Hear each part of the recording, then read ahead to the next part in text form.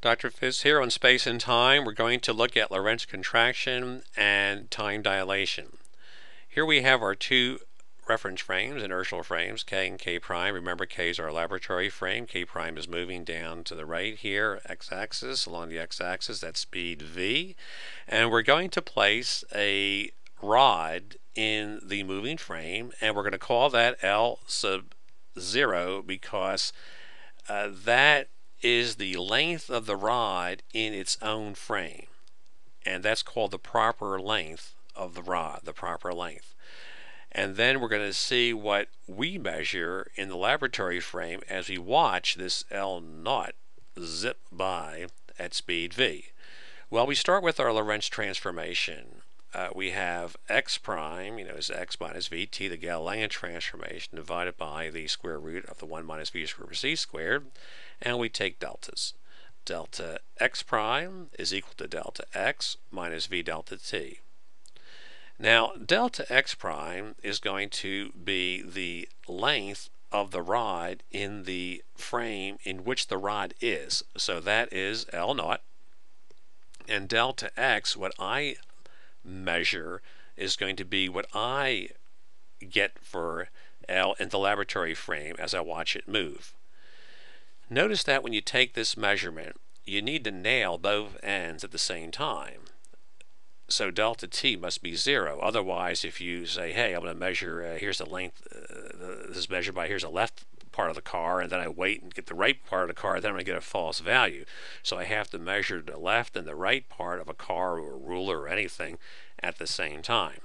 So when I do that, I then get delta t is 0, and I get L naught, the proper length, is L is measured by me in the laboratory, divided by this, and I like to write down what I get. So here is L. I measure L is the original or the proper length of the rod, and it's contracted because as one is moving with some speed here, this is going to subtract from 1, and I'm going to see a contraction. This is called Lorentz contraction.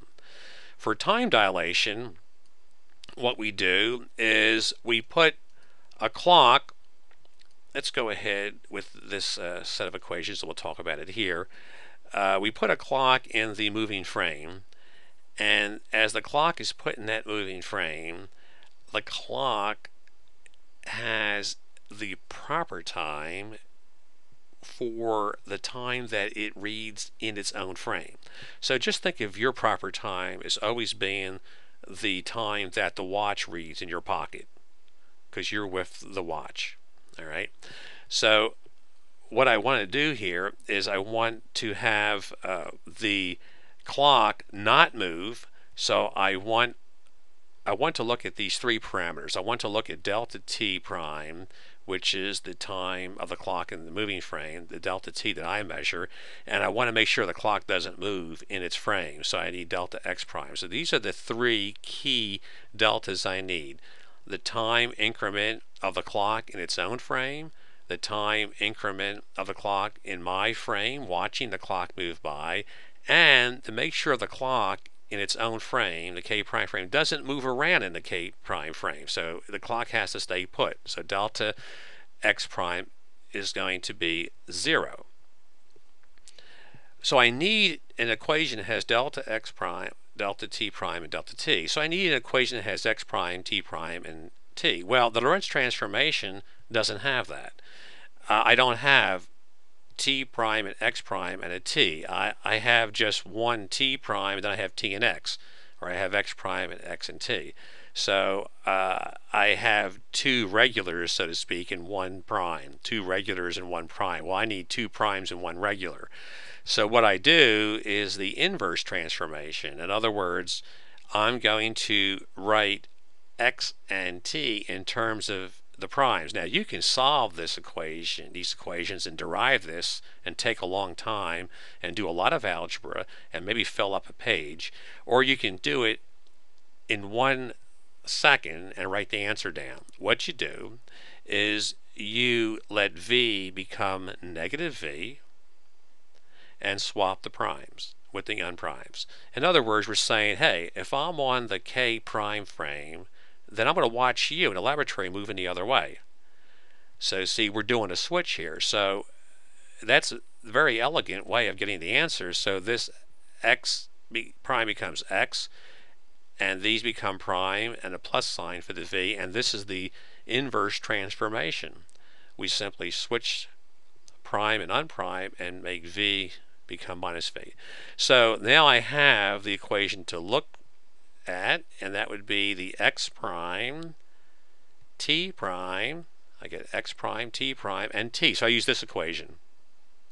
So using that equation, I then set up delta t prime, and delta x prime, and I make sure that this is 0 because the clock cannot move in its reference frame. Delta x prime must be 0. It's neat though, if it did move, look, it affects the time that I measure. But I want to measure the property of the clock, you see, having everything else out of the way. So this really needs to be 0 so that I can get a true measurement of just the clock time itself. So that goes away, I get 0.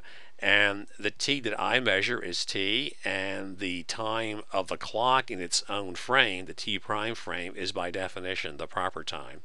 And when we look at this, we see that the time is dilated, which we mean longer, because when you divide by a number that's smaller than 1, you get something bigger. So here is our summary of Lorentz contraction and time dilation, and this means, yes, I will experience a longer time. So when you eat your breakfast on that rocket ship going very, very fast, and you eat your breakfast in 15 minutes, for me it might be 4 hours. And this leads to very interesting results, like if this person here is traveling very, very fast and comes back and returns, I will be much older. And if I had a twin that did this, my twin going very fast, coming back, would not age as much as I would age. And that is a neat effect. Actually found to be true experimentally in the 1970s with atomic clocks on airplanes. Wonderful result, and very, very important in global positioning of satellites and the clocks that are in orbit around the Earth. These effects need to be taken into consideration. Marvelous stuff that has engineering applications today.